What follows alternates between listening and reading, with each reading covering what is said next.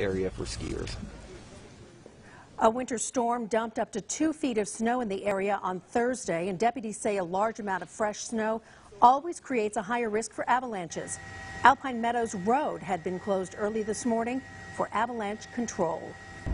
New at 5, 2 tobacco thieves continue to target local convenience stores, stealing hundreds of packages of cigarettes. Tonight, law enforcement officials are asking for your help to catch them, and now we have them on video in the act. CBS 47's Medeiros Babb joins us live at the Fresno County Sheriff's Office with the details. Medeiros.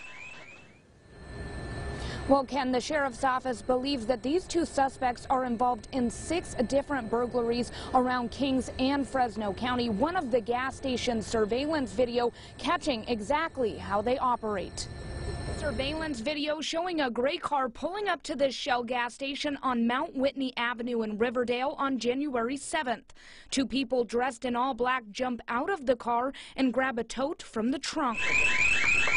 You see 2 guys pry the door open, alarm goes off, they hop the counter and just start shuffling packs of cigarettes into these tubs that they're carrying, and they get away with thousands of dollars of tobacco products. Fresno Sheriff's Office spokesperson Tony Botti says thefts like these are becoming more common.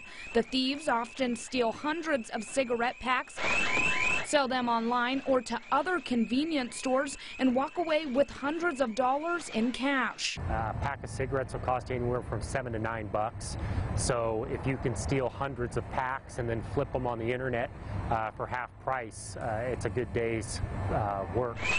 These 2 suspected in 6 similar burglaries in both Kings and Fresno County.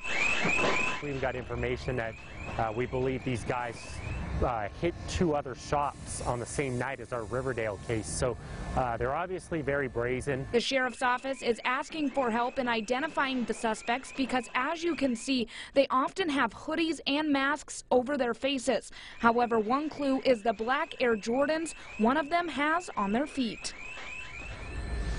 Now, the Sheriff's Office is telling me that they are specifically looking out online for ads that sells hundreds of packs of cigarettes, saying if you see one of these, typically those sales are from burglaries.